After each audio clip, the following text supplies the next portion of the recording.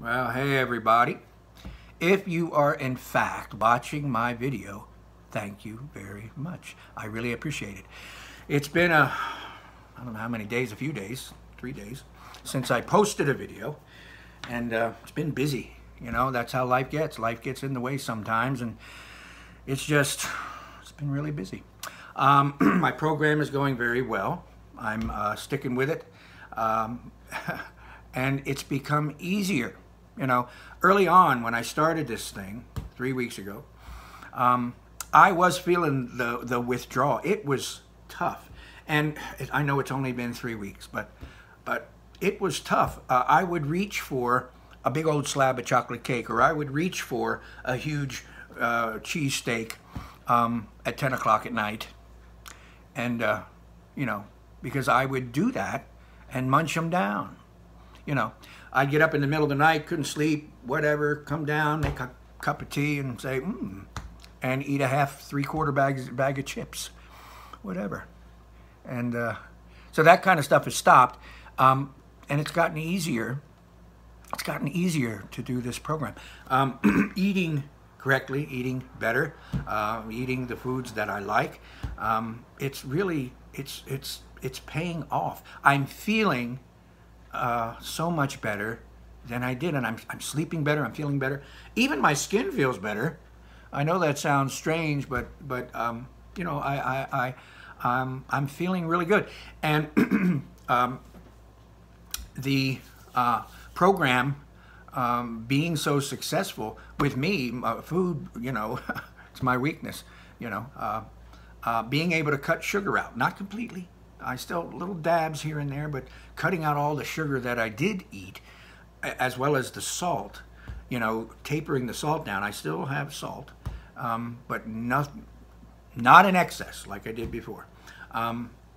Cutting sodas out, that was easy. Sometimes you can just cut things out. I don't need to have a Coke or a Pepsi. That is something I just don't need to have. I enjoy a good freshly brewed iced tea, or, you know, fruit juices, cranberry juice, things like that, orange juice. When I was a kid, we'd come in, my grandmother, she always had, you know, just like my mom too, but my grandmother, you know, had juices, iced tea in the summer. You'd come in, you're hot, you're sweaty. But she would say, here, before you have a glass of juice or something, have a nice cold glass of water, and here, and she'd squeeze a lemon or two in there. She says that lemon, it'll quench your thirst and it'll make you feel really good.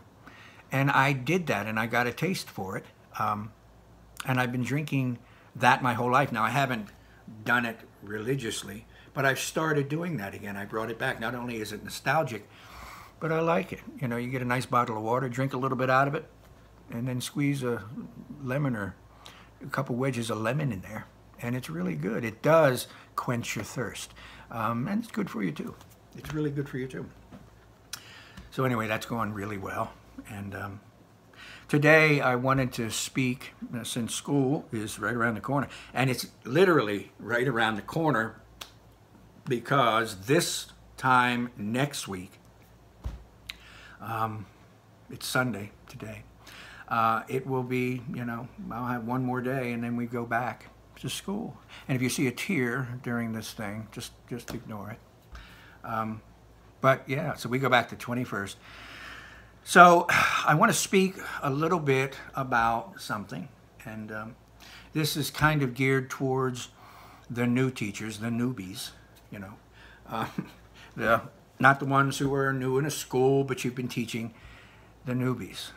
This will be your first or second or third year as a school teacher, in whatever grade, but you know, I'm specifically, if I keep making these videos, most of my videos will be probably towards the newbies. As a teacher, one thing, no matter what grade you teach, you can't forget what it was like to be the age of the kids you teach. I teach 10, 11, and 12-year-olds, mostly 10, 11. I remember distinctly, specifically, what it was to be in 5th grade, what it was to be 10 or 11. I remember. And I remember what it was like to sit in a classroom. I remember what it was like to have those teachers who you who you loved, and those teachers who maybe you didn't hate them, but you just could care less. You just couldn't wait to get out of their classroom.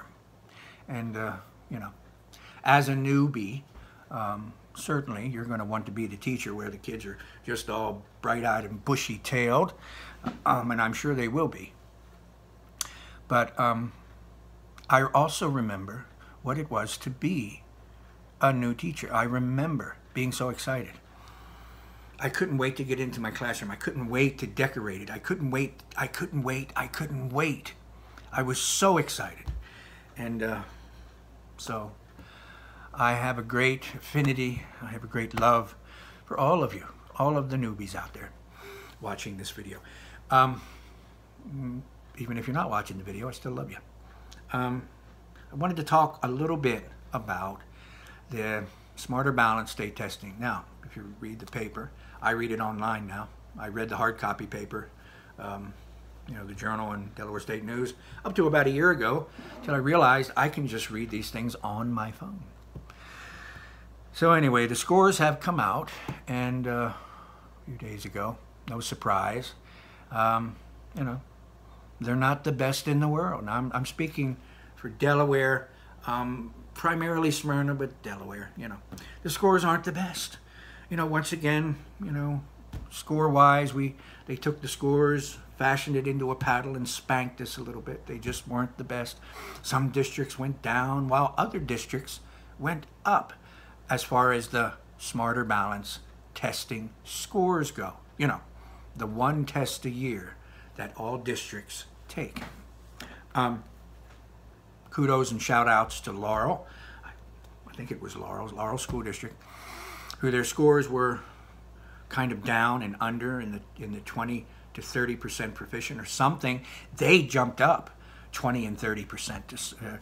They did wonderful things. Whatever they did, I have no doubt that other districts are going to be tapping them, knocking on their door to find out, what did you do?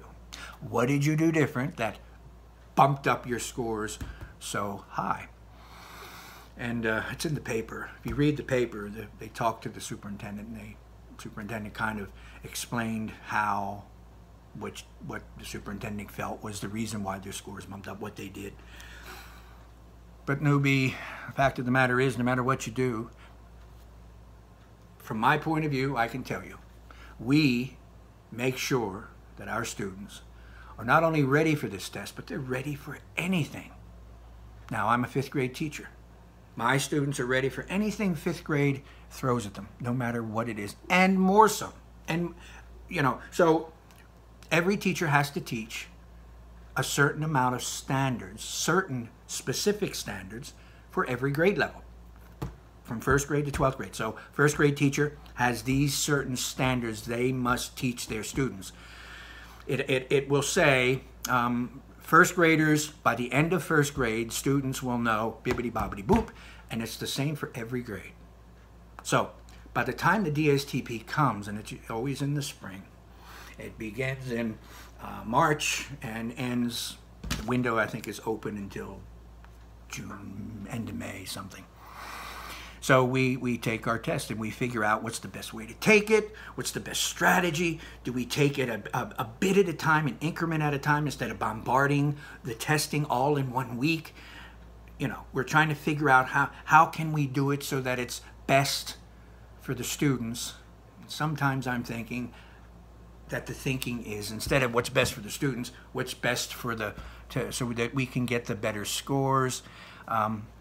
I can say that our district, that our school specifically, we geared ours towards the betterment of our students. We kind of spaced it out, so it wasn't all kind of in one lump sum. We spaced it out, and that did help. It helps because it keeps things on a chill level.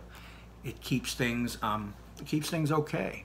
Kids are already nervous enough about this thing, and you know, as a newbie, that's something too you've got to be aware of. You've got to,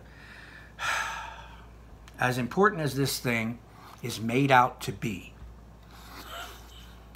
we cannot, and even if you're against it, Even if I'm against it, the whole state testing thing and all the pressures put on the kids and teachers and everything. We still have to make it a part of our classroom. Now, that's where the standards come in. Teaching the standards is easy, newbies. It truly is. That's the easiest part of our vocation, is teaching the standards, you know. It's the other part of teaching, the grander part, the best part, but it's also the most challenging part about our profession, you know. Getting these kids to feel safe, getting them to be thinkers, getting them to be mountain movers, getting them to feel comfortable in their own skin, getting them to be happy to be at school, because the majority of them would rather be anyplace else. So I was too. But when you have that one particular teacher or two, when you get into older grades or 3, you look forward to going to that classroom, it makes a difference. It does. Because when you're there and you're a kid and you like what's happening, you're going to open yourself up more. But if you go already set to where you already hate the environment, you hate where you, then you're already starting to close yourself off. So newbies, we just need to make sure that as the year progresses and the next state testing trials come up, we can't pound the kids in the head. All right.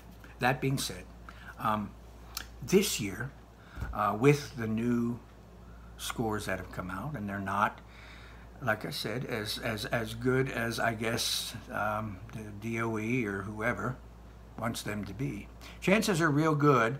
The first week back, we're going to be you'll have staff meetings, you'll have PLCs, you'll have leadership meetings, you'll have in-services, you'll have, and most 99% of all of that will be geared towards how can we get our scores better. You're going to be looking at past data. You're going to be looking at data. What can we do that we didn't do last year? Blah, blah, blah. Well, we could go down and talk to Laurel, and we could find out. We could find out what they did, you know. Did they hire, I don't know what, it's in the paper. To tell you the truth, I'm trying to think of what it was. But whatever it is, we've had people in our own district, in our own schools, you know, where their students, you know, their percent of proficiency was grand and big and high, and it was awesome, and you're so happy for them, and then you look at yours, and yours may not be up there with that, you know, and you're wondering, what did they do that I didn't do? Well, you can go find out. Talk to the teacher. What did they do? And it's great if you try to then, the next year, do what they did. But that doesn't necessarily mean that that's going to work. Ladies and gentlemen, the fact of the matter is, you could be the best teacher there ever was. Your kids could love you, and you will love them, and you go through the whole year, and then we get to March and April, and it's your time to test for the smarter balance, and you get those laptops in your classroom, or you take your class to a lab, and you know they have the knowledge in their heads. They know they have the knowledge in their heads. They have the little snacks, and they were given the little incentives and all that kind of stuff. And, you know, because we're the human animal, anything can happen that day. Anything can impact the way a test, the outcome of a test. Anything. You know, if one particular kid isn't having a great day, something happened at home, one kid isn't feeling well, one kid is incredibly nervous, one kid overthinks and second guesses. Some kids have high test anxiety. It could be a number. It could be a million different things. When this whole thing started with the DSTP, they said that by 2014, 100% proficient. That all children in the nation would be at 100% proficiency. That's ridiculous. All of us, all teachers, anyone who was an educator at that time, it was a collective jaw drop. How in the name of God can you say that? What I'm saying is this. When you get to school and you hear scores were okay, but they weren't the best, so what are we going to do this year to make them even better? Every year it's the same thing. What are we going to do to make it even better? Well, I can tell you last year, I had a great year. 99% of my kids made honor roll. 99% of my kids made honor roll every single marking period. They worked hard. They did their projects. They wrote. They read. They tested on weekly tests. They quizzed. We talked. We discussed. They learned. They had a grand year. They had a great year. They had an abundant year. And yet, you know, and I'm saying that's my kids. I guarantee that everyone in my school had the same kind of year, and would venture to say that every other school did too. You know, you look at the one grade, a 1, a 2, a 3, or 4 for the Smarter Balance, and then you look at all the grades that those kids earned for every marking period. You got 20 to 30 grades for reading and this whatever. For you got grammar, you got math, you got social studies, you have science, you have writing. And the kids have done so great, and yet they say that the scores aren't as, they stayed steady, or they're not up to where they wish they were, something like that. Well, you can't let it get you down. You can't let it allow you to feel less than, because you're not. You go into your classroom this year, you go in like a lion, and you stay that way. You stay tough, but you are adaptable and pliant. You love your kids, they'll love you back. You have some fun every chance you get. Get those kids laughing.